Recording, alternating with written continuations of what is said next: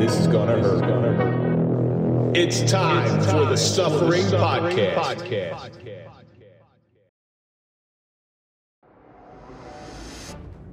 Fear can be a very valuable weapon. The size of the destruction can pale in respect to the emotional impact. The psychological battlefield is fought within the hearts and minds of the intended target. Optics are every bit as important in a battle plan as a bullet. Through media and global attention, perceptions are rapid fire through the outlets. It's hard to escape the bombardment, attempting to wade through and find the truth. Showing fear in the face of terrorism ensures their victory. A terrorist will attempt to win the war through maximum visibility. The only defense is resilience and the strength to continue and fight. I'm Kevin Donaldson here with Mike Felice, and welcome to the Suffering Podcast. If you're a fan of overcoming adversity and overcoming suffering, then we're for you, because that's what we do here and that's the stories we highlight. So do me a favor, hit that like button, subscribe to the channel, please comment, ring the bell so you can get notified of all of our new content, and now you can join. Follow us on all social media so you can find out what we're up to. On this episode of the Suffering Podcast, we have somebody traveling all the way from the city, another friend of Tom Smith. Upstate New York. Upstate New York. Upstate New York. Angel Maysonet, thank you so much for coming in. Thanks for having me, boys. Appreciate you. So I asked, when Tom was in here one day, and I'm like, Tom, do you know this guy? Do you know Big Rican Man? Do you know who he is? He's like, oh, yeah, he's like a brother to me. He's like, okay, we're good now. Yeah. Before we get into anything, let's throw a big shout out to our marquee sponsor. That's Toyota of Hackensack. We don't trust anybody as police, but we do trust them. So go to toyotahackensack.com and let them find you a car. They keep the lights on. Let's support them. And they keep my father moving too. his little Toyota that he got from him. I just got 2 more people in there. So listen, I'm trying to do right by them. So Angel, each week we take a question from our audience. This question comes from final_countdown. Now you were a cop. And cops have to get out of their own mind, so you develop some sort of hobby. So Final Countdown writes, what was your hobby you developed in your career that helped you de-stress? You're our guest tonight, so I'm going to pass this one off to you. I moved upstate, right? I moved to Orange County. So the story behind that is if you live in upstate New York, you will differentiate yourself from those who live in the city. Absolutely. Yeah. Absolutely. So, and like I told you guys before, right? Growing up in the Bronx, upstate for me was Westchester County, right? Yonkers was upstate for me. That was my accent, Yonkers. My Yankees. My Yonkers, city of Yonkers. It's easy to slide back into right, it. Yeah, exactly, yeah. So I moved about 70 miles north of the Bronx when my daughter was born. And it was about an hour and 15-minute ride. So my de-stress time was just looking forward to getting home to her, right? I'm a big music guy. I listen to everything from jazz, to country, to my salsa, merengue, bachata, my freestyle music. So I'm a big music guy. Just listening to music and thinking about my baby girl and getting home to her in one piece. Well, what'd you do when you get home, like on your days off and stuff? Did you develop any hobbies? You play golf or something? Yeah, so, I hit the gym. I mean, in spite of what you see, right? I was in the gym. Back then, I'd get on video games, every once in a while. I tried to, and it's a lot harder now, right, with social media and the world we live in. I tried to get away from the job and leave the job and flush what I went through because I worked in a pretty shitty neighborhood. A lot of tragedy I witnessed, a lot of poverty, a lot of stuff growing up, same stuff that I went through. And just kind of de-stressing doing that, I'd go for long drives again, right? Drives. My dog at the time, I adopted a pit bull from the Bronx, right? Cliche as it is, right? It's the truth. I adopted, he was actually American Staffordshire. His name was Duke. He was 110 pounds.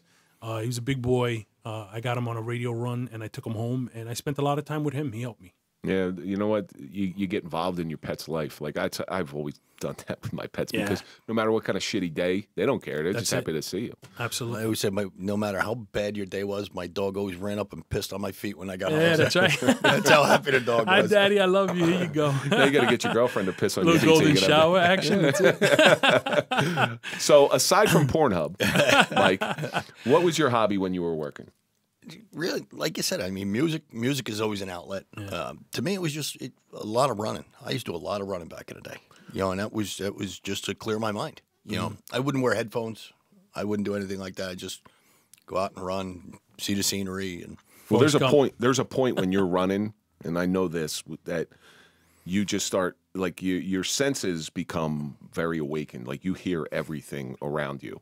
And with headphones in, it sort of drowns it out. Headphones are good if you're doing like a mile, but when you start getting into the upper miles, like the 6 mile plus, you start getting in that zone. It's a great place to sit. Yeah, without a doubt. Without a doubt.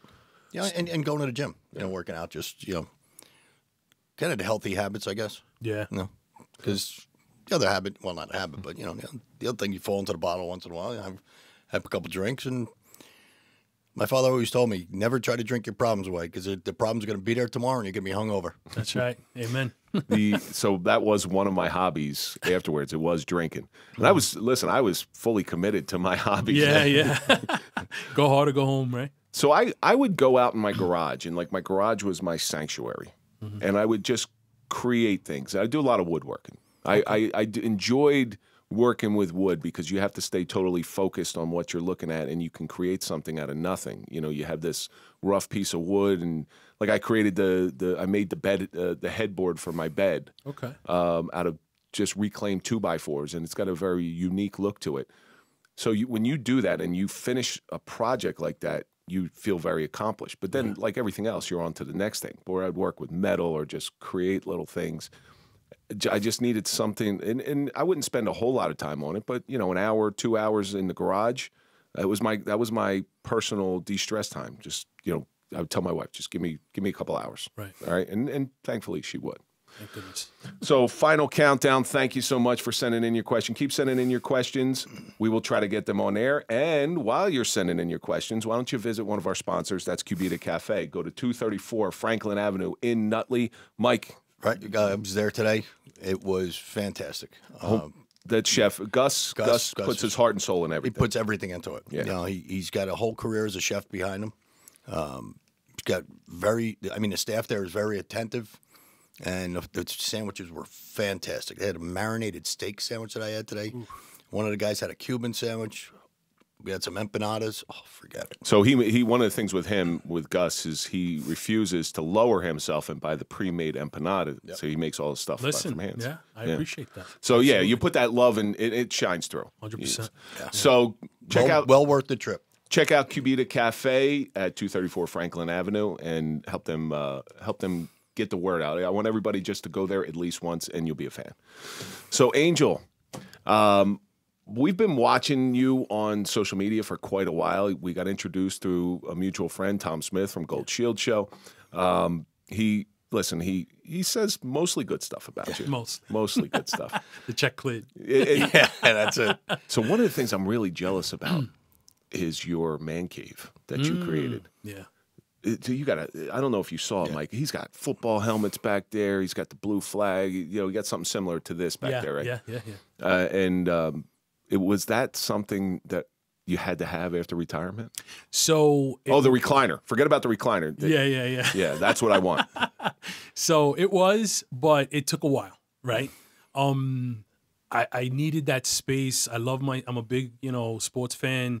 I'm not one of these guys. And I thought you said you were a Cowboys fan. I am. That's not a sports fan. Well, I'm a Yankees fan too. There you go. Kevin's not. Yeah. So, Strike two. It was important for me to have that. It took me a while to build up my collection. I'm not one of these guys. There's a lot of people who I don't watch the NFL. I don't watch basketball. I don't watch this. I'm not one of those guys. I love my sports. And it's my sanctuary. I finally got my wife to allow me to smoke cigars down there once in a while. Wow! I got a nice, air purifier system hooked up, that's my little sanctuary. She had a quarter of it, because God forbid she gives me the whole thing from the beginning, right? Because she had the whole house is her woman cave. Well, if you get divorced, she's not only getting a quarter, bro. Yeah, you ain't kidding. Listen, this is wife number 2. There ain't gonna be a wife number 3. So I already been through it. Yeah, she took a quarter of it, and then she gave me, finally, I got the blessing to, once I got my bathroom built down there, she was like, you know what, just take the whole man cave. And I was like, yes. I think women are really scared to do that with us because you get home from a long day. Obviously you were NYPD. You get home from a long day. You saw something really bad. You're likely to go down there and sit in there all night. Yeah. And if there's a bathroom down there, Oh, forget about it. You got everything you need. And a You got refrigerator? cooler. Goodbye. That's it. Yeah. So how many times you slept in a chair? It's not a big deal. Right. So full disclosure, I didn't have that man cave until recently. I didn't have that house until recently, right? When I went through, and we may get into this later, we may not, but when I went through my first divorce, my only divorce, thank God. Hopefully my only divorce. We're still waiting on the right, second. Exactly. When I went jury's through, still out. When my first marriage ended, I was broke as hell. So I had no man cave. I had no home. I went through it for a long time. So It's a scary place to be because you got a job that you're making at NYPD. You're making okay money. Yeah. But you're still broke. Yeah. Now, we got friends like we got friends that we both know that are making on paper huge amounts of money. Absolutely. Yeah. But they're broke. Huh? Because ex-wives got it all and child support and all that stuff. Yeah, that's right. So I'll stay out of that conversation. There you go. Where'd you grow up? So I grew up in the Bronx. I'm Angel a Bronx from the boy. Bronx, Yeah, okay. that's right. I'm a Bronx boy, born and raised. I lived on 203 in the Grand Concourse. I lived on Morris Avenue when I was a baby, 183rd and Morris in the 4-6. My grandparents lived in the Patterson houses over by Lincoln Hospital. That was my summer home, right? The projects. That was my, with the roaches and the piss in the elevators and all that stuff. And on the Grand Concourse, I used to hang out on Morris Avenue, 197th Street by Lehman College, and I'm a Bronx boy. The Bronx is the one borough that is sort of getting left behind. Yeah. Even Harlem now. Harlem is becoming, there's no more brownstones in Manhattan. Right. So I saw this when I ran the 2006. This is how long ago it started. 2006 New York Marathon. Mm-hmm. And you have a little trepidation about running through Harlem because you've heard things. Right. And I'm running through and I'm like, boy, this doesn't seem like the Harlem that I heard about. Yeah, right. Yeah. Well, it's really just sections, isn't it? It is, unfortunately, right? Yeah. All the Malcolm X boulevards and the Martin Luther King boulevards are unfortunately the ones that are, in a blasphemous way, they're filled with the worst crime, unfortunately. So, I mean, that's basically where it happens, the bad stuff at that time. Now, to your point, Harlem's no longer Harlem like it used to be. They're trying to bring it back because Harlem had its heyday, right? In the 20s, 30s. Yeah. It was high class, and it was still a black neighborhood. Yeah, sure. But it had an air of class to it. Yeah, 100%. You went for a night out in Harlem. Yeah. They had the Apollo, all that stuff. Yeah, exactly. And then it went downhill for so long. It did. But I don't understand why the Bronx is still trying to catch up with the rest of the 5 boroughs. So, in my opinion, the main reason for that is that as Hispanics, right? Because the Bronx is predominantly Puerto Rican and Dominican, right? Yep, absolutely. As Hispanics, we kind of left out of the. We were kind of left out of the black causes, right? The Black Lives Matter and all that other stuff. And then we were kind of left out of the white causes, whatever you want to say. So we were kind of stuck in the middle. Right. So since it's predominantly a Hispanic neighborhood, the Bronx, Puerto Ricans and Dominicans and Hispanics, for the most part, we mind our business. Right, we mind our business. Those neighborhoods are the best to go into because they're the most alive. Right, yeah. We want to work hard. We're big into family. We mind our business. We don't complain. We don't play victim.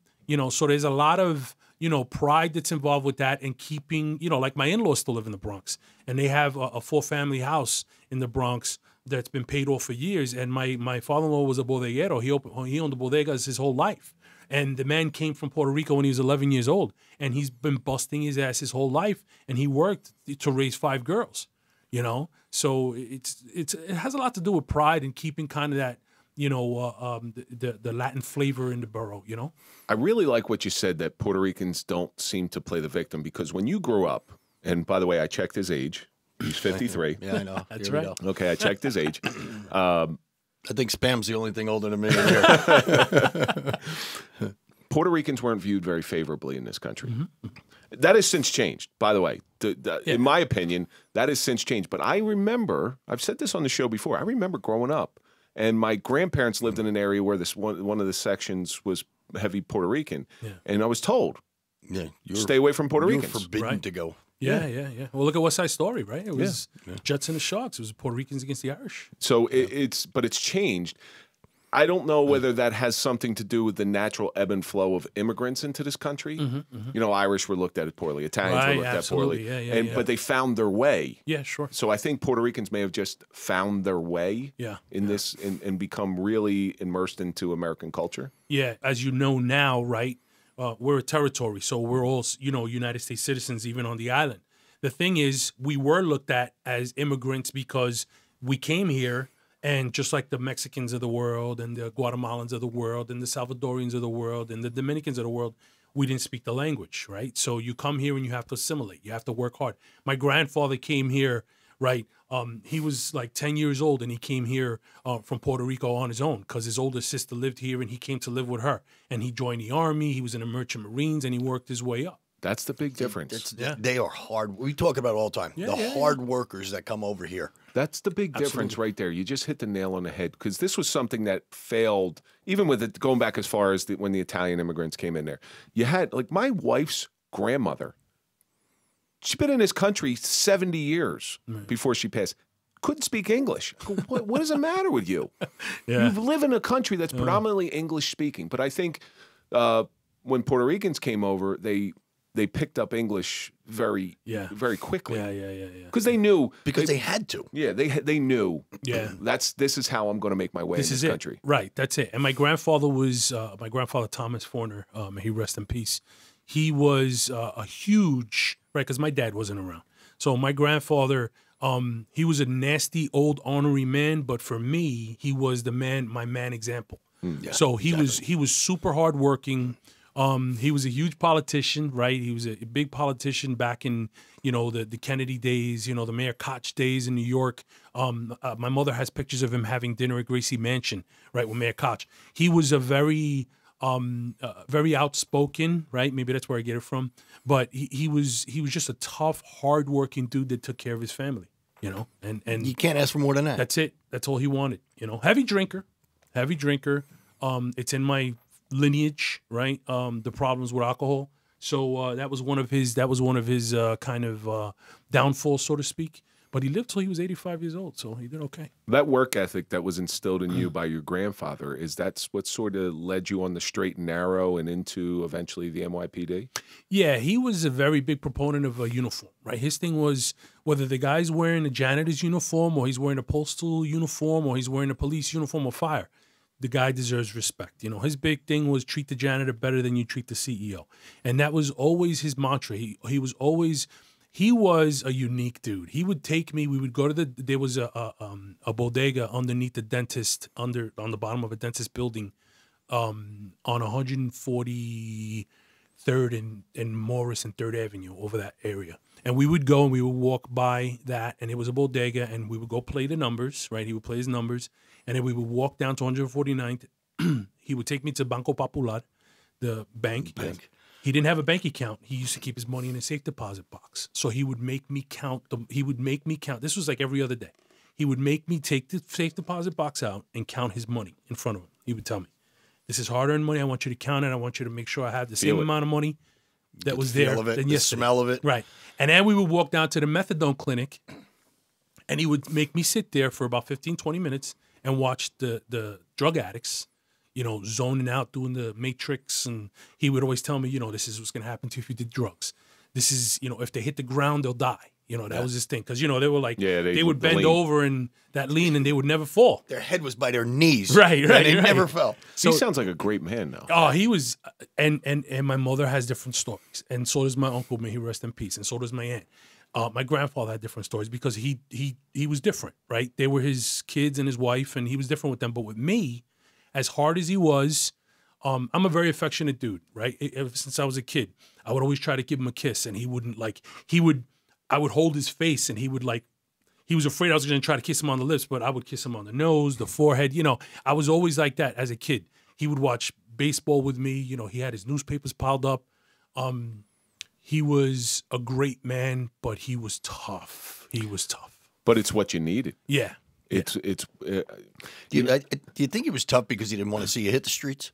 I think that he was tough because he had a hard childhood, right? And his thing was he'd go, you know, in the Merchant Marines, he'd go away for 6 months, and then he'd come back, and, you know, the checks will come in, and he'd come back, and then he'd drink, and then he'd get, you know, he'd take it out on everybody.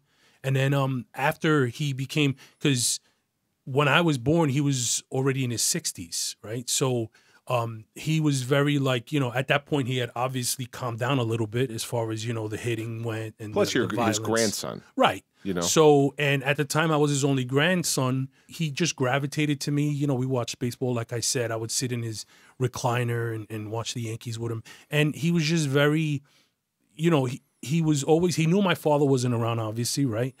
My mother was busting her ass working, single mom, right? Bronx, you name it. And but he saw too many kids like you, yeah, fatherless. Absolutely. Like you said, hit the streets, get lost in the system. And I wasn't with him all the time.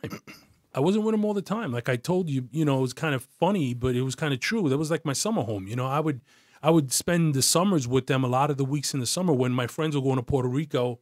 My grandparents were here. So I was spending, that was my summer. I would spend with him and my abuela, and I'd be in the projects with them. But he wasn't with you all the time, but you were with, reverse that. You weren't with him all the time, but he was always with you. Yeah. Yeah. I think that's what it is. But how did that transition into a police career? So it was always the uniform thing, right? You know, get a uniform. Get a uniform. Which I think is an undervalued thing. Mike and I know we were big uniform guys. Like you were sharp, you were crisp. 100%. And the new way of policing, because we've had people in here that have said this, and I don't agree with it. I don't care. There's no case they can make. When you see an officer step out of their vehicle or come up to you and they are crisp and squared away and everything's shining and the boots are polished, it disarms everybody. Commands respect. Yeah, that's half the battle right there. Getting out of that RMP, right? We call RMPs. I get a lot of flack from my buddy who's a LAPD retired sergeant, Sal LaBarbera. He says, what the hell's an RMP? Well, anyway, we call it RMPs. Getting out of that RMP, when you get out and you are squared away, your shoes are shiny, your uniform doesn't have stains on it, your shirt, and you're looking like you mean business, that's half the battle. Plus, I'm 6'5", you know, so, I mean, that didn't hurt, you know. Yeah, that's a nice little command process. Yeah, right, exactly. But now you take your height and you take your uniform, and that was a big thing. How old were you when you got the job? 21. Oh, you were fresh. Yeah, I was a little baby. You were a baby. That's good. I had hair. My Hector Lavoie glasses, like they like to say, right? My BCs, my birth control glasses. You know, yeah. They were. I was 21, man. I was 21. I turned 22 in the academy. Was the job what you thought it was going to be? Like, what was the draw to being a cop? So I was like we like to say in the NYPD, I was full of piss and vinegar, right? I wanted to hit the ground running. I was like ready to save the, as corny as it sounds. Wanted to make a change. Yeah, you know? I'm Puerto Rican. These are my people, right? Because I grew up in a 5'2", and I ended up working in a 4'8". Now, I didn't know where I was going. When I went and I swore in, I was in midnight class, January 30th, 1992. You know, we were sitting in Brooklyn Tech High School. It was 150 degrees, and we were in suits. And you raised your right hand, and then you walked the gauntlet, and it was like housing, transit, PD, housing, transit, PD, because they were 3 separate departments at the time. So I'm sitting there, and I'm like, I don't want to go into trains. Right, I don't want to work the subways, and I don't want to work in the housing projects. I spent enough time in the housing project. I want to be on the street, running around in the cars. And sure as shit, I got my PD. You know, I got PD, and I was ready to hit the ground running. Right, I ended up finding I was going on to the 4'8", and I'm like, I'm gonna help. These are my folks, right? These are my people. I'm gonna help Puerto Ricans. I'm gonna make a difference in the community where I, you know, 4 miles from where I grew up. And when you got that job, how did the neighborhood look at you? You're one of their own coming back. On, you know, what I know about the immigrant population, when somebody gets into that position, some people will look a little differently at them, like a traitor almost. Yeah, that's what I was going to say. It was great. I mean, you know, I spoke Spanish. I wasn't great. I'm still not fantastic at speaking Spanish. I hold my own. That was another thing my grandfather used to tell me. Don't speak to me in English. If it wasn't for him, I wouldn't have learned Spanish. He made me speak Spanish to him. He's like, you're Puerto Rican. He used to tell me, tú eres boricua, tú tienes que hablar español. You're Puerto Rican, you got to speak Spanish. So I had to speak Spanish to my grandfather. He would not speak to me in English. And when I got to the neighborhood, it was the height of the crack wars, right? 1992, 1990. I got there January of 93, and the crack wars were basically, you know, they were kind of, you know, at their summit and almost on the way down. And I remember sitting in a dentist's office and looking at the cover of Time magazine, and it said "Smack is back," right? And that was heroin. Yeah. So it was transitioning from crack into heroin, right? And we had spots on almost every corner in the 4'8". Literally, like there was drug spots, whether it be weed, coke, you know, heroin, whatever, crack. There was a spot on every corner. So I hit the ground running. I went right to late. I did 9 months of field training, you know, foot post.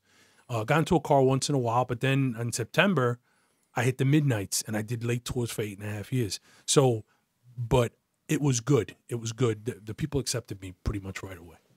When you're navigating through patrol, was there any career path that you wanted to take? Do you want to become a detective? Do you want to go you want to move up and become brass? So when I got on the job, all you needed was a high school diploma, right? So I had my high school diploma, and in order to be a boss, you had to have at least a 60 credit, right, an associate's degree. So I wasn't going back to school. I just didn't have the time, right? So I wanted to become a detective. I wanted to end up in emergency services in a SWAT team. You know, I felt like, you know, I was built for it. I felt like it would have been a good thing for me, but I had no mechanical skills, right? I didn't know how to, I'm lucky I know how to change a light bulb, right? At that point, I knew how to change a tire on a car, but I couldn't, you know, a lot of these guys that are in ESU and SWAT are SWAT, you know, they have side skills, right? They're mechanically inclined. I wasn't really mechanically inclined, but I wanted to become a detective. And I ended up a good breacher, if nothing else. Yeah, right, That's exactly. what Yeah. I was thinking. I'm like, or a bullet catcher, right? Sponge. Right, yeah. Yeah. So, but, you know, I ended up thankfully I became a detective, you know. But I love being a patrol cop. To me, patrol's the best kept secret on the job. Now, when did you get into, how long did you do in patrol? So I did 12 years on patrol. Okay. I did 8.5 of those on midnights. I did you were on patrol during 9/11. Oh yeah. I did a stint of anti-crime. I worked anti-crime for about 1.5 years. That Amadou Diallo shooting happened. Yeah. The murder of Amadou Diallo, I should say. That was in the Bronx. Yeah. That was in a 4-3. So when that happened, I was in anti-crime. The guys that killed him were in citywide street crime, which was essentially the same thing, but just a citywide level. Anti-crime was borough-based, or precinct-based, rather. And once that happened, you know, every time I went to go toss somebody or jump out of my car, they were throwing their wallets on the floor because Diallo pulled his wallet out and he was shot 41 times. So I was like, you know 57. What? Yeah. That's a Bruce Springsteen song. That's how I know that. Yeah, the 41 shots. And so he had 57 wounds, I believe, because of the ricochets and everything, but he was shot 41 times. So just back up, and I don't want to spend a whole lot of time on this because I have a perception of the Amadou Diallo shooting. And I always thought it was just a horrible tragedy. You know, he pulled his wallet out, he couldn't speak English, all that stuff. Right. You had just said that he was murdered. Yeah. Why do you say that? Because he was, right? They were looking. So you had guys that were young on the job that shouldn't have been in the position they were in. They were too young to be in plainclothes, unsupervised, riding around doing their own thing. They was too young. 4 white guys driving around in an African and black and Hispanic neighborhood. And they were basically they were trying to look for a rape pattern, and they got this guy. They weren't trained enough, and they jumped out on him, and there was a language barrier, and he pulled his wallet out, and they killed him. They murdered him. I mean, that to me, there's a difference between, listen, you shoot somebody once or twice, that's an accident. You're shooting somebody 41 times. Look, I get it, right? Contagious fire, all that other stuff. We can go into sympathetic fire. Yeah, we could go into phenomenons until the cows come home. To me, I viewed it as a murder. You viewed it as a murder because of inexperience. Correct. The inexperience, not because of ill intent. No. Okay. It was inexperience. I say murder, but if I want to get technical, manslaughter, right? Yeah. Because there was no intent to kill him, obviously, right? They thought they were defending themselves, and then the contagious fire took over, and then it ended up becoming what it became. Unfortunately, he lost his life. But it was the NYPD's fault for putting these guys in that position. Okay. They shouldn't have been in that position. But the brass don't take the fall for that? No, they don't, right? Because the grunts always suffer, right? Yeah. Whether it's in the military or whatever. 2 got exonerated. 1 ended up becoming a sergeant, and another one got fired. Another one got fired. Did some time, I believe. I mean, it was.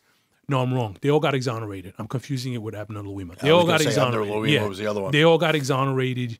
We just talked with Tom Lillo, who did time with Justin Volpe. Yeah, that piece of shit. Yeah. They said he even said, and this was a guy who was fired for excessive force. Just so you know. So no, the guy. Oh no, I know what you're saying. Yeah. And even he said, he goes, that Volpe guy, he's fucked up. You're a fucking sociopath. You do that to somebody. I mean, listen, you go in just to tip. I understand, just to tickle him, but you go in. That's what she said.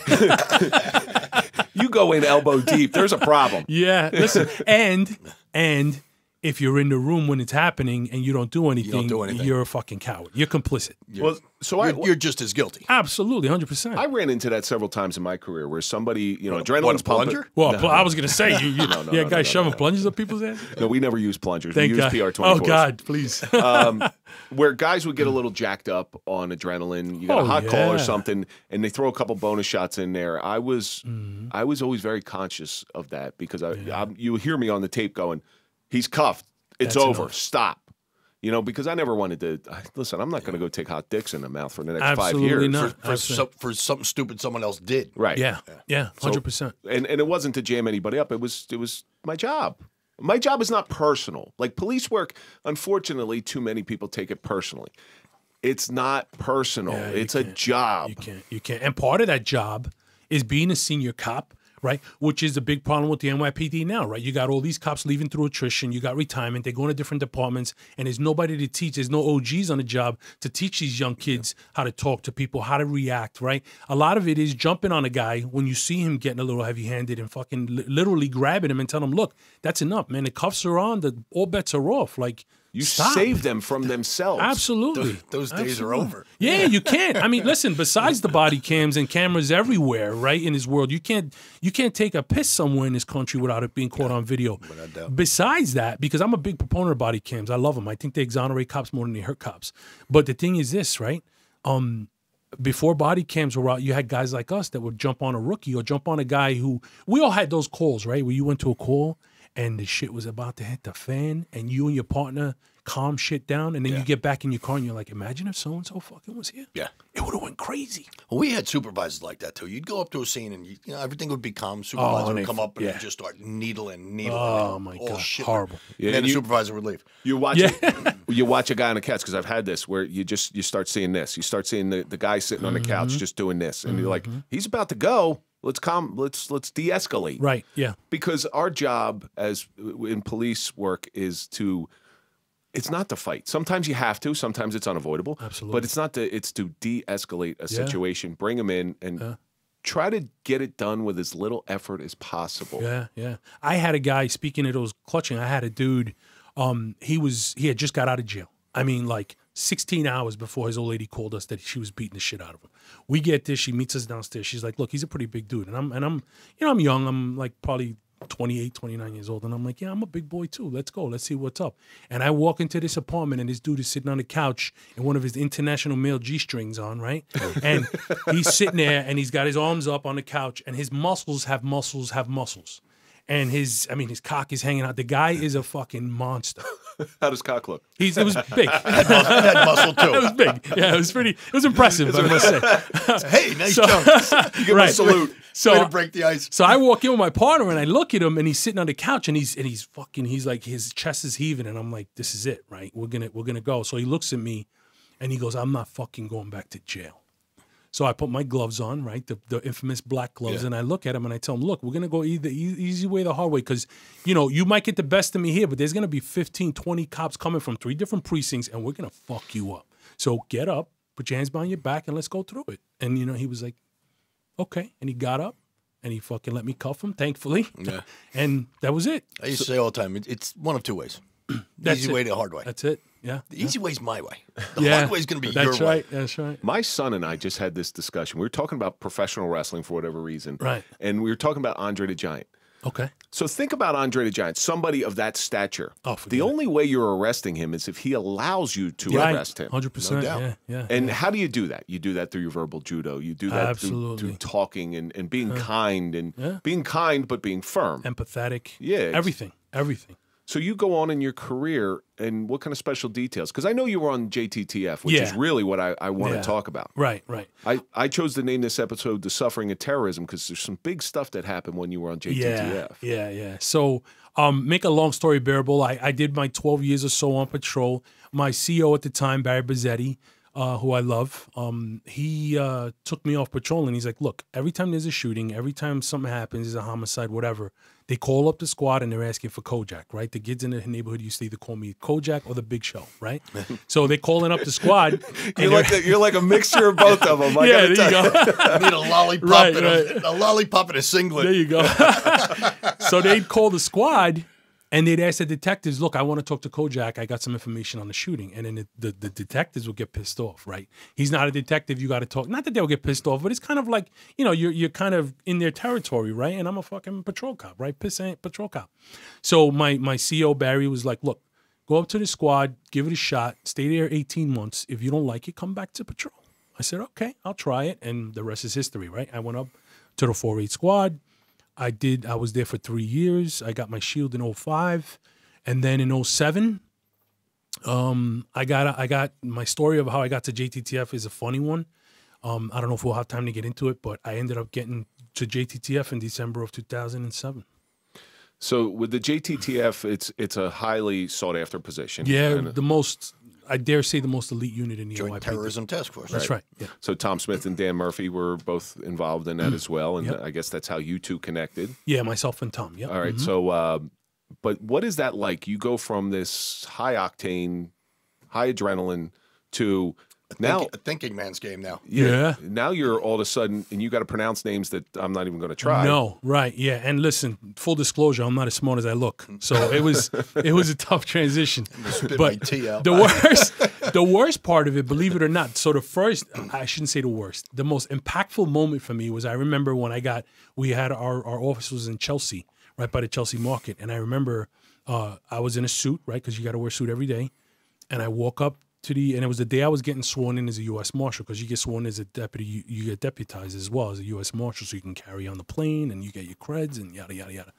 And I remember I had to take a shit, and I'm like, this it always comes down to that. This bathroom is I was embarrassed to pollute this bathroom with my shit because it was fucking immaculate, right? And then I look at my desk, and I have my own you work in a squad in the Bronx, Brooklyn, anywhere tough.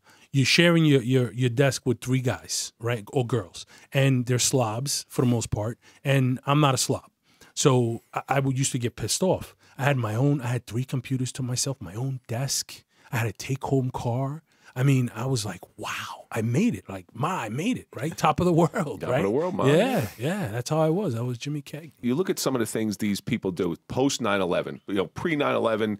JTTF was a very, very select few people. And then all of a sudden it just grew after 9/11. Now you got to look at the backstage, behind the curtain of what these people who perpetrate these terrorist acts are really like. Right. You know, and I think one of the first times the world ever got to see what the terrorists were like behind the scenes is when they killed Osama Bin Laden, and they started information started leaking out, a bunch of porn tapes and stuff like that. Yeah. So he's got 30-something kids too. Yeah. So they're not these overly religious people as everybody thinks they are. Right. So what's the first thing that you really learned about these people who do these acts? So it's tribal with them, right? This is tribal shit for them. This is like what was it? The Hatfield and the McCoys. This is the Hatfield and the McCoys times 2,000 for them. Like their fucking great grandfathers were fighting each other in the caves of Afghanistan. So this is personal tribalism shit for them. A Salafi Muslim, they will not rest until 100% of the free world is living under Sharia law. So these fucking people, when they get it in their brains that they're going to be Salafi Muslim extremists, they're a whole fucking different breed. Because listen, I had sources, I met imams, I met people who were Muslim who were fucking fantastic people. Well, Muslim is a peaceful religion. They We're were not fantastic. Dumping on them. No, absolutely. Yeah. But to your point, the people that I was investigating in the JTTF weren't peaceful Muslims, right? They were Salafi Muslim extremists. So the worst part was, to your point earlier, remembering their names, like trying to differentiate. And I'm not trying to sound like a buzzard, but it was tough. It's got to be with your tough. Western tongue. It doesn't work. Yeah, no, it was, and I roll my R's as good as the next guy. But you know, it was tough. Something that you know, again, right? I'm not as smart as I look, but you know, my brain was able to pick it up, and I ran with it, and I hit the ground running. So I got there in 07. I got my first big case in 08, and then I got my huge case in 09. So I hit the ground running. So what were they like behind the scenes, these people, aside from being absolute extremists, because they were living amongst us? Right. And they still are. You had said something where a terrorist, there was a couple character traits for a terrorist. They're incredibly hardworking. They're hardworking. They're good actors, and they're very patient. Yeah, yeah. The patience is, I agree with that 1,000%. The patience is there. These people will wait. And listen, this is not, and folks, full disclosure, I'm not trying to scare anybody, but this is the truth. It's not a matter of if another 9/11 happens in this country. It's a matter of when.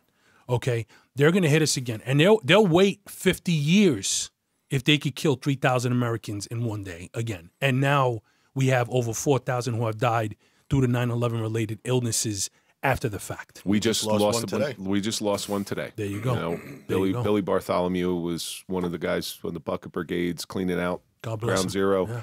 Fought a hard battle with cancer. Yeah. And the Droga Act. Yeah. So James Adroga. That's right. His father just passed away. That's right. Yeah. Yeah. Yeah. So- he got hit by a car in the hospital. In the hospital. Oh, yeah, yeah. You wouldn't talk crazy. Yeah. His wife had surgery. Yeah. He went to visit her in the hospital. He left, got hit by a car in a garage, and got killed. Yeah. Former police chief. Listen, you don't know, right? When God, I'm not super religious, but I believe in God, and when it's your time, only He knows. That's it.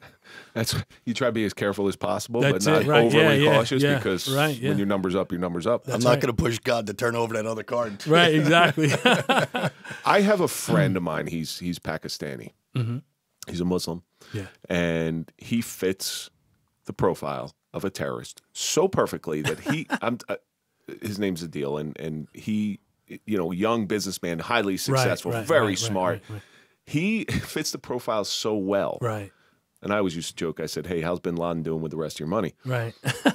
But he had to get special clearance to go on a plane because every time he was going on a plane, he was getting pulled in and getting a finger up his ass. Right. Yeah. So, how did you differentiate between the average, really successful Muslim versus somebody who's doing bad? So, our vision or image of a terrorist is a Western thing, right? There's no, and I hate to sound cliche, but there's no real profile of a terrorist. A terrorist can be anybody. I mean, look at the Tsarnaev brothers, right, in Boston. Yeah. The Boston bombers. I mean, you look at that Richard Reed asshole that went on a plane with his shoe, right? The shoe bomber. My Staten Island Jihadi kid, Abdel Hameed Shehadeh, he was a Palestinian kid, right? Najibullah Zazi and his crew, Adis Medujanin, right? And Zareen Ahmadzai, Pakistani, Palestinian, I mean, Bosnian, right? There's no profile. I mean, look at the asshole that blew up Oklahoma City, right? Timothy McVeigh, right? Timothy McVeigh. Terrorists, one of the worst terrorists ever, didn't fit the profile, right? I get what you're saying. But so for us, the short answer is differentiating it is the biggest part of fighting terrorism is intel, is the intel you get, right? You have good sources, you have people who help you out, right? Because the police cannot do their job effectively. I don't care what level you're at, whether you're a Fed or whether you're a patrol cop, right? In the worst neighborhood in this country, you can't do your job without the help of the public and the community. If you don't get good info, if you don't get good sources, if you don't get good people coming forward and helping you out, you're not going to do your job effectively. So a big part of our thing was intel, online stuff, which was starting to become more prevalent, right? This is pre-Facebook, right? 2007. I think Facebook came out in late 2007. The Instagrams of the world weren't out. They would communicate on Pal Talk. This was the thing called Pal Talk. Yeah, MySpace, which fucking disappeared, right? Everybody's friends with Tom. Yeah, right, exactly. Tom he was was your my friend. friend. Yeah, your first friend. But intel was a big part of it. That's how we differentiated it. The financial aspect, right? I had a guy that I went, a doctor who owned dealerships in Texas that I went, and we found out he was laundering millions and millions of dollars to Al Qaeda. I mean, and the guy was a clean-cut doctor, and he owned car dealerships. So the profile it's easier to identify these people when you have good intel. How would somebody come up and give you a little bit of intel? So you got a source. Like what was that conversation like? It was just like having a source who's a crackhead auto stripper, right? Money talks, right? They give you good info, you pay them, right? The FBI had a good budget for every source that they had who gave good intel. They paid them well and they got good info in return. The big thing is vetting it, right? You can't just take it. A guy just can't come up to me in the street who owns a bodega, who's Yemeni, and tells me, hey, you know, Ahmed over there is a tier 2 Al-Qaeda operative. You know, go, you know, stick a camera in his house and, you know, bug his car, right? You have to vet the information. The more sources you have that come with you with the same shit, the more you know, hey, wait, we got something here. There's a little smoke there, maybe fire, right? The biggest part is vetting it, right? So you'd have people that would come to you. A lot of it was word of mouth. You have people coming to you from mosques, right? You have people that you meet that agents would go out and they would look for sources, right? They would go out. The biggest part of the task force was the, you know, and this is around the country, the LEOs, right? The law enforcement officers who were part of the JTTF. It was our job to work the streets and teach the agents, right, how to work people on the street in the hood, right? Because a lot of the agents didn't know that, right? They're smart guys. They went through Quantico. They're very book smart. A lot of them, unless they're former police officers who became agents, a lot of them are attorneys, you know, engineers, you know, even doctors, and they become FBI agents, and they don't know how to talk to a crackhead auto stripper or a Yemeni guy who owns a bodega who wants to give them, you know, information about something that's going on that's nefarious. Well, I mean, you got to treat everybody with respect. 100%. You know, you get one of these guys, one of these intel, and you don't treat him with respect, you ain't getting shit out. Oh, forget about it. That's it. You're done. You burn them immediately. Yeah. You know, that's why, you know, you get these book smart guys. That's why I always say I take a street smart cop over a book smart cop anytime. Because you know how to deal with people. Absolutely. Absolutely. Aside from the money, though, that you were able to provide them, there's got to be some reason why they give up their Muslim brothers. And I'm saying Muslim, okay? And right. I know that's not the only term. I know what you mean. But why are they giving up? See, my opinion is like in a Puerto Rican neighborhood, you see somebody screwing up where it could give all Puerto Ricans a bad name. Right. You usually have some internal justice. And that's it. And that's it, right? To your point, right? They want to show us that, hey, not all Muslims are terrorists. Not all Muslims are out to kill Americans. Not all Muslims want to live under Sharia law and a Salafi. So you had people, and listen, there were various reasons, right? Sometimes I had a guy who was Bangladeshi. His kid got jammed up, right? He got radicalized online. He ended up, it was my last case before I left JTTF. He got jammed up. He was driving a cab, and the kid got radicalized online, and he took a plane into Turkey, right? And you going to Turkey, you're going one place and one place only. You're going to Syria, because that's the only way to get into Syria is through Turkey. The kid ended up in Syria, right? Aleppo happened, all this other shit happened, and the kid was calling the embassy looking for me, and I had retired, wanted to get back. So the father helped us. The kid helped us, right? You have motivation just like a skell, right? In the street, an auto stripper, again, right? A lot of times they do it to save their own ass. You had some big cases, though. Yeah, I did. And the one case that we had talked about briefly is you foiled the last plot of Osama Bin Laden. I did. Yeah. I did. You want to tell us a little bit about that? So it was called Operation High Rise. It was 2009. Our overseas partners and our intel partners, they get into emails, they get into things, right? I can't speak, as corny as it sounds, a lot of it is classified till this day, and I signed a non-disclosure before I left, and I can't get into Sorry, you signed one with us, so go ahead. So ours supersedes that one. So they were monitoring an email address, which was known to have bad things attached to it.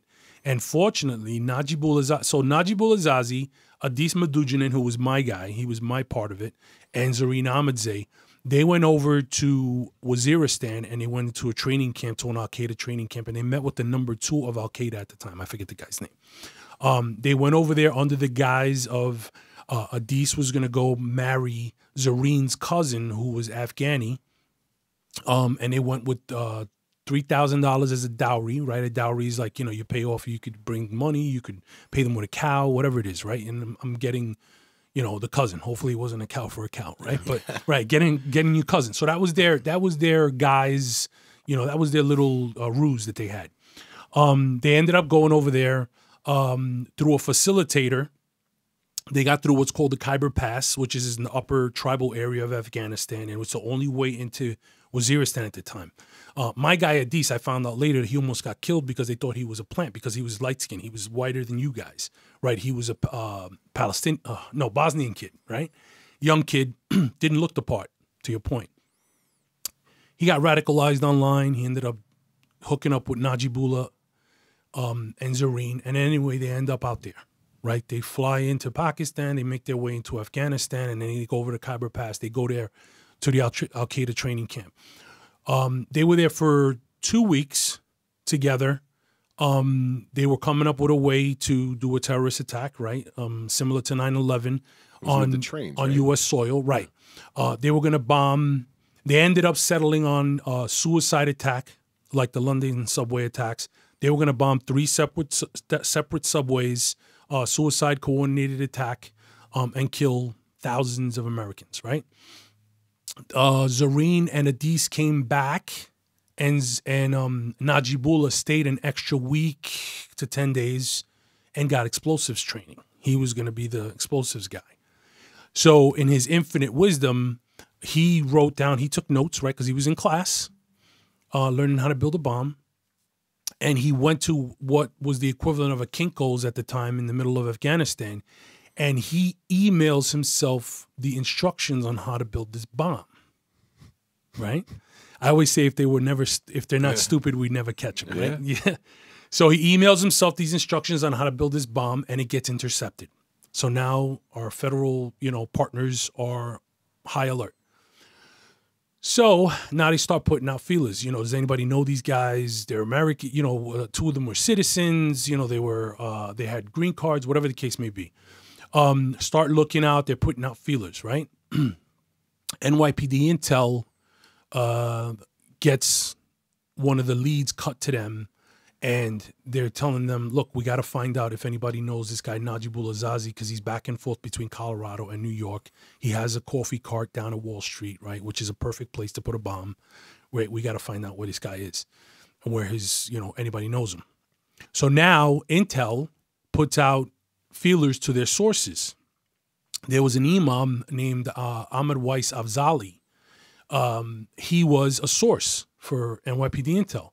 Turns out he was like best buddies with Najibullah's dad. So he hears Najibullah's name, gets raised up, he calls the old man, says, hey, look, NYPD's looking for your son. Like, what the fuck's going on? So now all hell breaks loose. In the meantime, Najibullah is in the Homewood Suites in Colorado. He bought all this acetone, he bought all this shit, and he's making bombs. He's making little bombs. He's trying to get it built up to where it needs to be.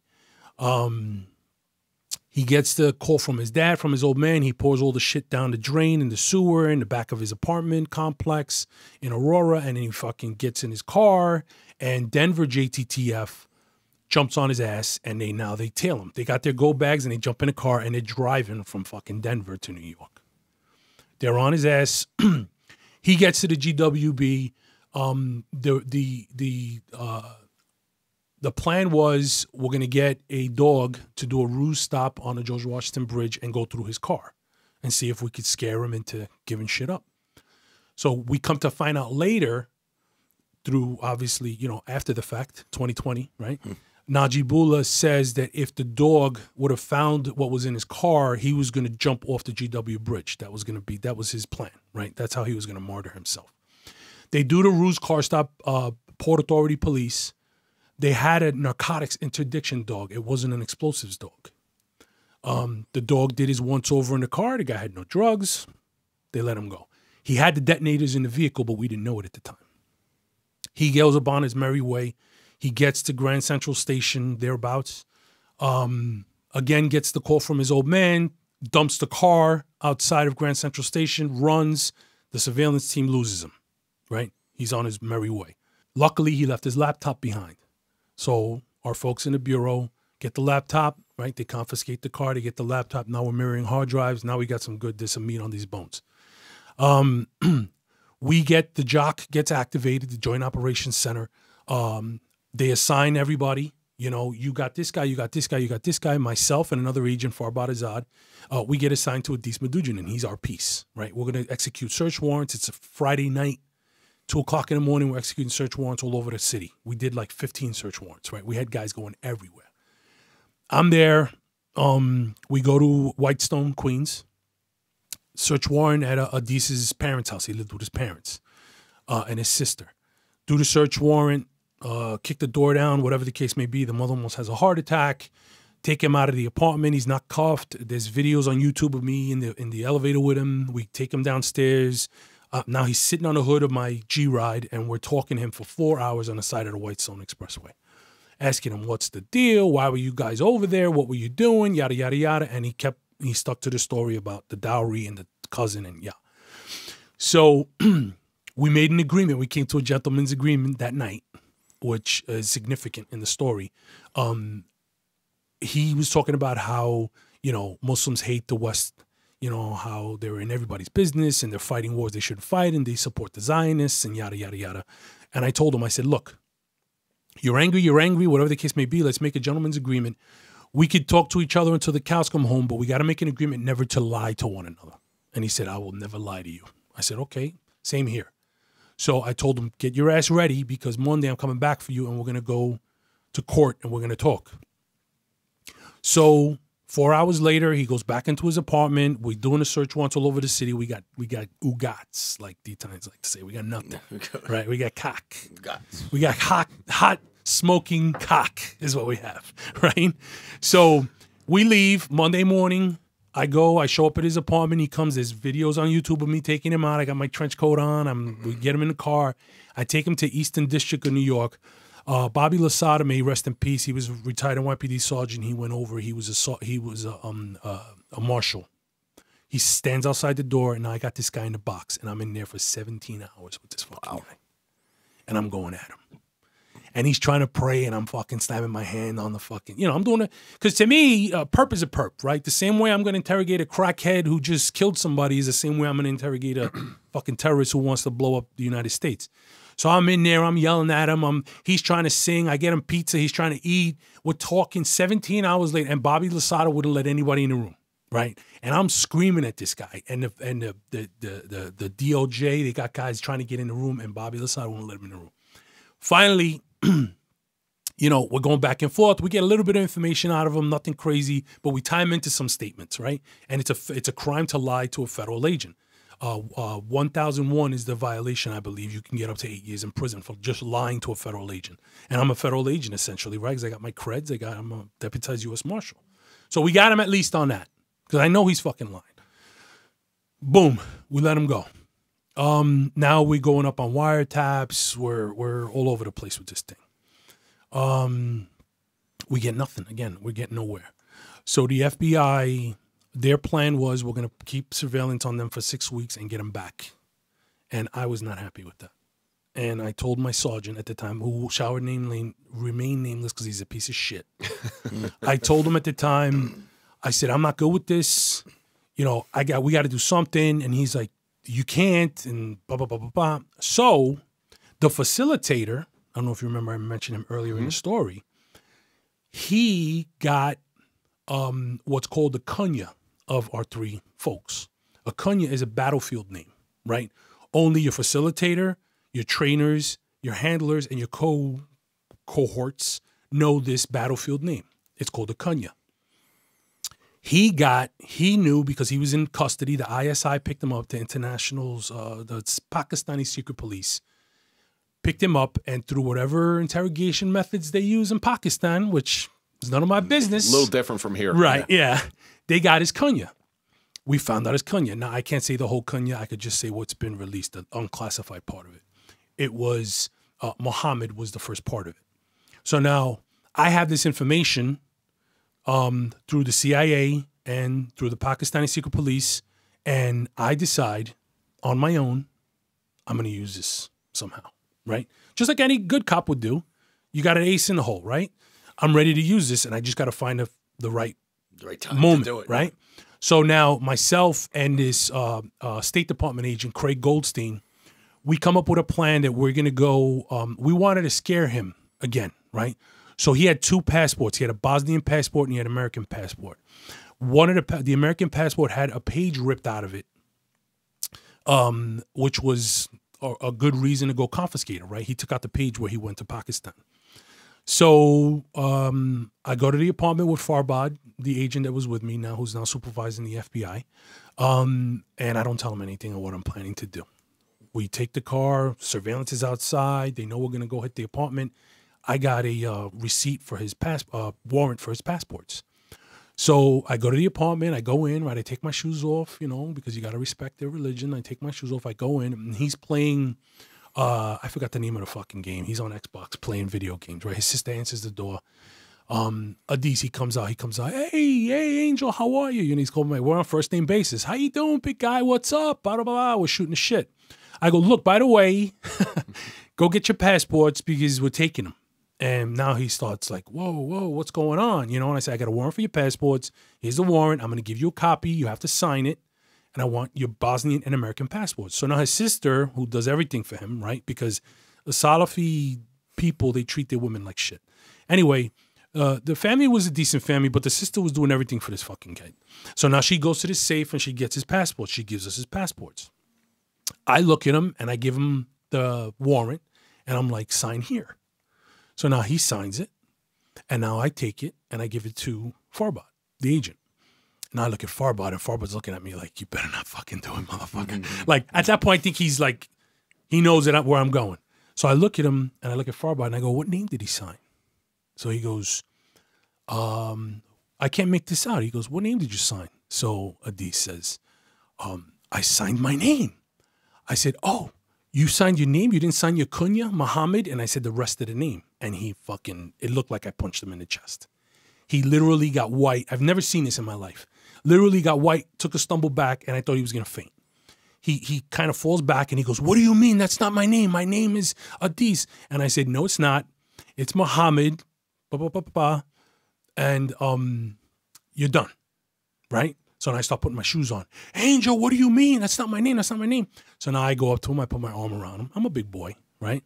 He was a pretty big kid. I put my arm around him and I whisper in his ear. I said, I know what you did. I got you. And I'm coming back for you, motherfucker. It's over. I leave. Get in my car. Farbad is like, my career is over. He's like, he's done, right? Because we're not supposed to use it. It was classified information. My thing was I'm rolling the dice, right? We don't know what we got. We don't know if these guys planted bombs. We don't know if there's an unindicted co-conspirator somewhere planning on doing this shit. So I'm rolling the dice like any good cop would do. Nothing exceptional I did. I just rolled the fucking dice with the information I had, which I wasn't supposed to use. It was classified. But your anxiety's got to be through the roof because you got the burden of knowledge. I'm going crazy, right? I mean, I'm going crazy. So I get in my car, I get in my G-Ride. We have surveillance on the house, so I'm not concerned. So now I'm heading home. I'm like, fuck it, didn't work. An hour later, I get a call on my phone, on my BlackBerry, right? This is 2009. Come back. Your boy just tried to do himself. I'm like, what? No, I thought, right, because we're cops. We're always breaking each other's balls, right? This guy, I forgot who made the call. He's like, come back. Adis just tried to commit suicide. I'm like, what? Where is he? He's at Queens Hospital. I said, I'm on my way, right? So you turn. I got no lights on my G-Ride. It's a 2009 Ford F-150. And I'm driving, doing like 100 miles an hour trying to get to this hospital to talk to this fucking clown. So as I'm driving, a highway cop pulls me over. Because I'm high beaming people, right? He's like, where are you going? I'm like, look, this is the deal. I give him the short version, the Reader's Digest, and he's like, follow me. Throws on his lights and sirens, and boom, we're heading to the hospital. He's giving me an escort. I get to the hospital. I walk in. I see him. He's on a gurney with a neck brace, right? And two old OG detectives from JTTF. We're talking about 2001 JTTF guys. Bobby Murphy and Mike Carney are in there with him. And I look at them, and they're there with Farbad. Farbad is there, the agent. And I look at him, and I go, get out. This guy's mine, right? So they're like, oh, we're just trying to help. I'm like, get out. So now they leave the room, and he's sitting there with his neck brace on. And I look at the nurse, and I'm like, take the neck brace off. Oh, we can't do it. I said, I'm telling you to take the neck brace off. She goes over, she takes the neck brace off. He sits up. I go, I'm going to give you a piece of paper, and you're going to sign this. I'm going to read you your rights. You're going to sign this. You're going to waive them, and you're going to tell me what happened. Because remember, we made an agreement to never lie to each other, and you've been lying to me for a long time, and it's time to stop lying. So he looks at me, he goes, okay, you got me. He signs it, and he gives me everything. And how he ended up in the hospital, after we left, he runs out of the apartment about 45 minutes later, half an hour later, jumps in his sister's Altima, goes 100 miles an hour on the Whitestone Expressway, calls 911. You could YouTube it. He calls 911 and he says in English first, he says, this is Adis. We love death more than you love life. And the operator's like, what? What's your emergency? What are you talking about? Where are you? Where are you? Do you need a police, fire, or ambulance? And he's like, we love death more than you love life. And then he starts saying in Arabic, there is only one God, Allah, and Muhammad is his prophet. He keeps saying that over and over in Arabic, and then you hear him crash. Boom. He goes like 100 miles an hour, no seatbelt on. The fucking guy doesn't get a scratch, obviously, right? Of course. We get a fucking hangnail and we die, right? Cops. This guy, 100 miles an hour in the back of a car. Boom, you hit a crash. He gets out. Surveillance is chasing him. So they're like behind him, far behind him. An off-duty Nassau County cop, don't quote me, might have been Suffolk, jumps out, sees the crash, jumps out, gets him at gunpoint, gets him down. SO gets there, they cuff him, they take him back to the precinct, back to the hospital, and then that's... And you win. That's where we're And at. you win. And we win. We get everything. The geospatial people from the agency, they come, they get... a lot of this is tied into the Osama Bin Laden thing, right, about finding his courier. A lot of this was from this case. Anyway, long story bearable, we get all the information we got to get, and we end up going to trial. We get Najibullah, we get Zareen. Zareen and my guy Adis end up getting 2 life sentences plus 95 years in Supermax. And good guys won.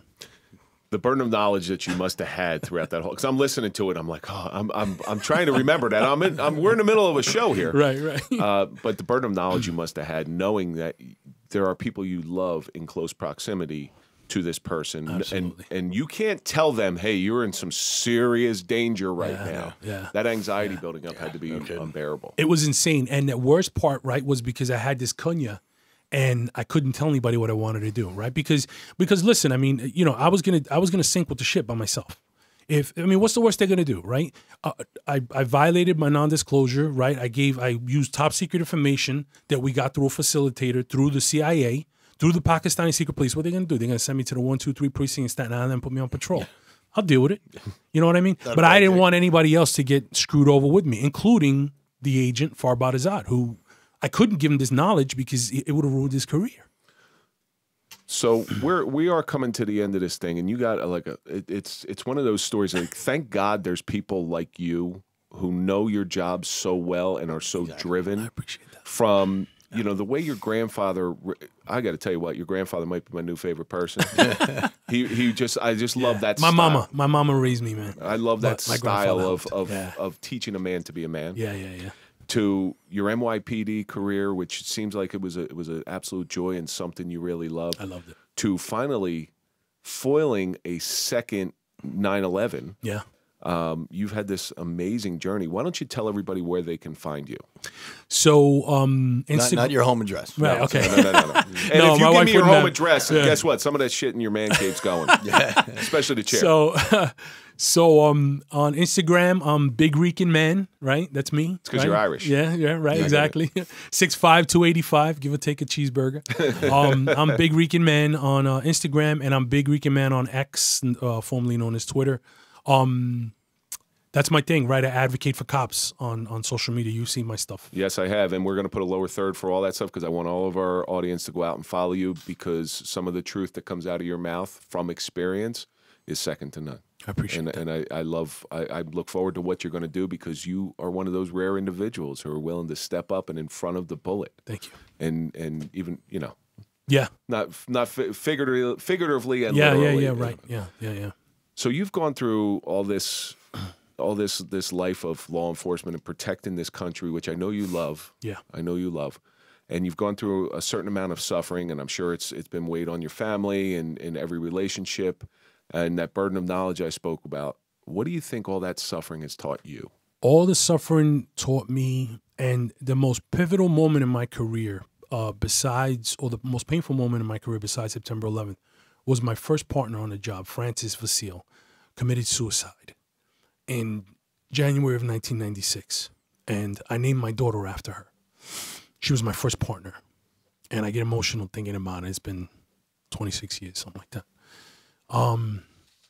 Love her. And what I went through taught me that I matter, right? I've been in deep, dark places. When I got divorced and I couldn't see my kids every day, I was in a bad place.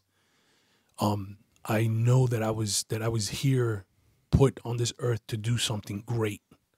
And I did it. And I did it. and I'm still working. Right, I work for a private company now in corporate security. I'm needed and I'm wanted and I'm loved, and I know that. Well, you definitely wanted here. Yeah, Appreciate you. Thank you. I mean, you're incredible. I mean, I was just sitting there. We didn't say much. It just Sorry. just kept talking a little. It was like watching a movie. I didn't want to exactly. I didn't want to interrupt it all. Yeah. Great story. I appreciate Angel. you guys. Thank you so much. Thank you so much. My honor. And that's going to do it for this episode of The Suffering Podcast, The Suffering of Terrorism with Angel Maysonet. And let's think about all the stuff that we learned. Or Kojak. Big Kojak big show. Find a place to de-stress yourself. This is a job and it's not personal. Be careful with profiling. That's a pretty big lesson right there. Yeah. The burden of knowledge can bring anxiety, but most importantly, protect what you love. That's right. Amen. And that's going to do it for this episode. Don't forget to go to popple.com, put in the code TSP20 for a 20% off your digital business card, and visit the Oakley at 789 Bloomfield Avenue in Nutley, New Jersey. Great food, great fun, great atmosphere. Follow us on all social media. That's Instagram, Facebook, Twitter, X, Clapper, OnlyFans. And follow Mike at OnlyFans. No, follow Mike at Mike_Falaise. Follow me at Real Kevin Donaldson. And, of course, follow the Suffering Podcast. We're going to see you on the next episode.